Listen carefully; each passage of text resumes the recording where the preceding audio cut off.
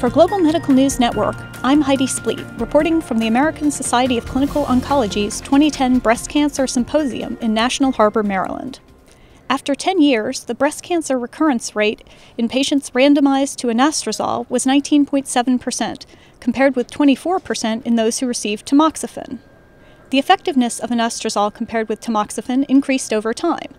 The difference in time to relapse between the two increased from 2.7% at 5 years to 4.3% at 10 years. Why was it important to conduct this review? The ATAC trial was the first study in which aromatase inhibitor anastrozole was compared against standard therapy, which was tamoxifen in high-risk women who were postmenopausal and had hormone receptor-positive disease, to determine whether the newer drug anastrozole was more effective in preventing recurrence of cancer in these patients. Initial study data, which was at 3 years, 5 years, and about 8 years, did show that women who were given this drug had lower risk of recurrence while they were on therapy and they were off therapy for 2 to 3 years. Objective of this long-term review was to look at the benefit of therapy 5 years after completion of therapy. What's the take-home message for doctors?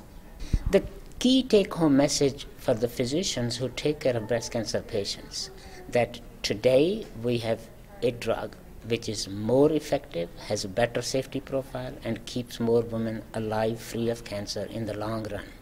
Even after completion of therapy up to 10 years, patients who were given the newer drug have lower risk of recurrence, lower risk of developing second primary breast cancer, lower risk of endometrial cancer, and after completion of therapy, the risk of bone-related events becomes similar to tamoxifen.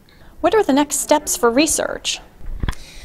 In this study, the one thing we have answered, that aromatase inhibitor anastrozole given for 5 years is better therapy compared to tamoxifen. Question is, what is the optimal duration of aromatase inhibitor therapy? How long patients should remain on this therapy?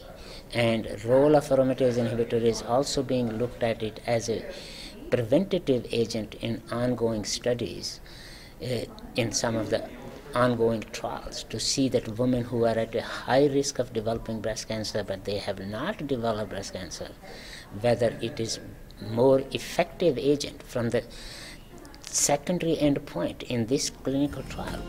For Global Medical News Network, I'm Heidi Spleet.